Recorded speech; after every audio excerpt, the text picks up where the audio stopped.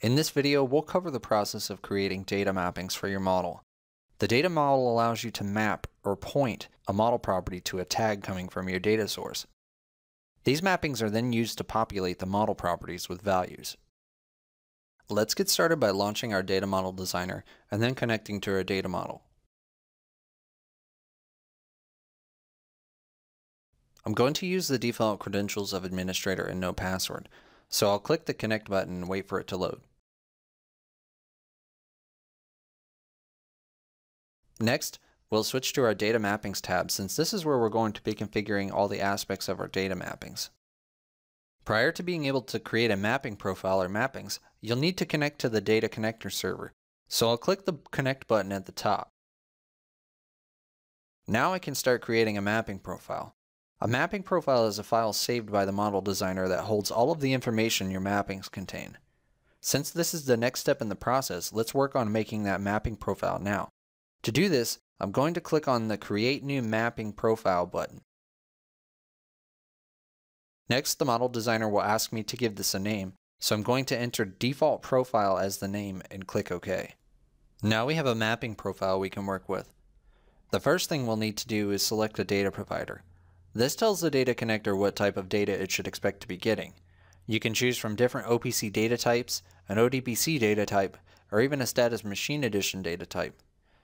For this demonstration, I'm going to use the simulation data type, so I'll select that from the list. Now we have options to set the display name and the default update rate for our data provider, but the current values for these are acceptable, so I'll leave them as is. On the left side, you have options to configure the status server. These settings are also acceptable, so I'm not going to change any of them. Now we're ready to start creating our data mappings.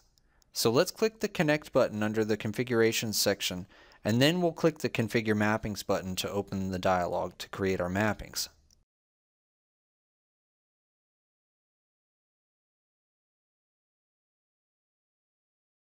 This dialog is where you'll be configuring all of your mappings. On the left, you have a tree view displaying all of the assets available to you in your model. I'll expand this to show some of the assets we have.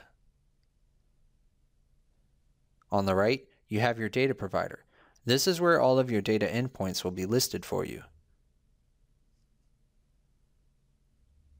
Now, to create a mapping, you'll need to select an asset from your tree, then choose a property on it.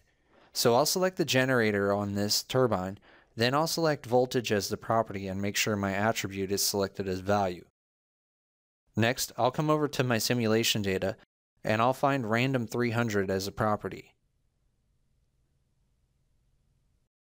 Once satisfied with your choice, click the Add Mapping button to create the mapping and see it added to your mappings list. As a side note, you'll see there's two additional buttons titled Import and Export Mappings.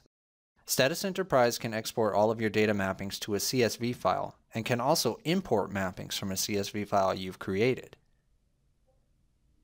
Now, let's take a look at our data mapping.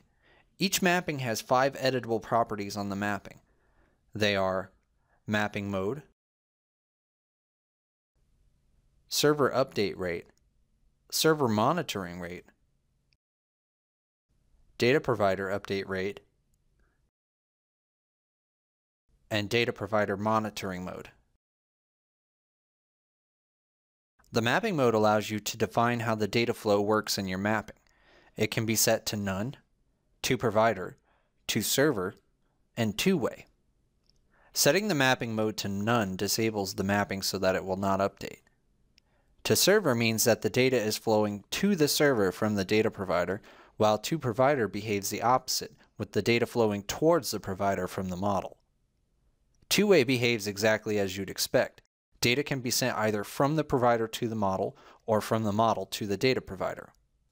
The update rates for both the server and data provider control how often new values should be sent or requested for the data mapping. The monitoring modes control how updates to values are handled. The options for these properties are disabled, reporting, and sampling.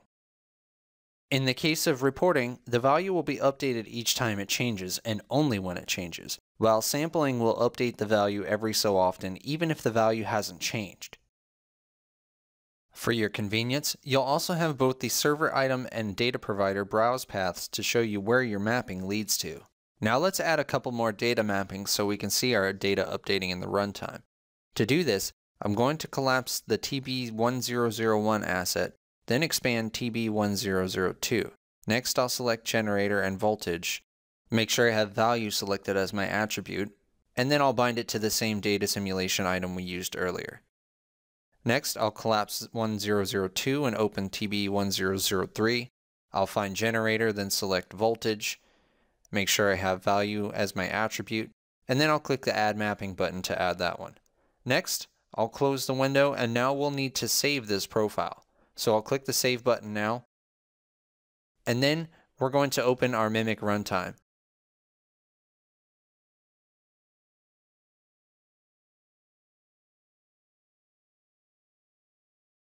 I'll log in using my default credentials by clicking Connect.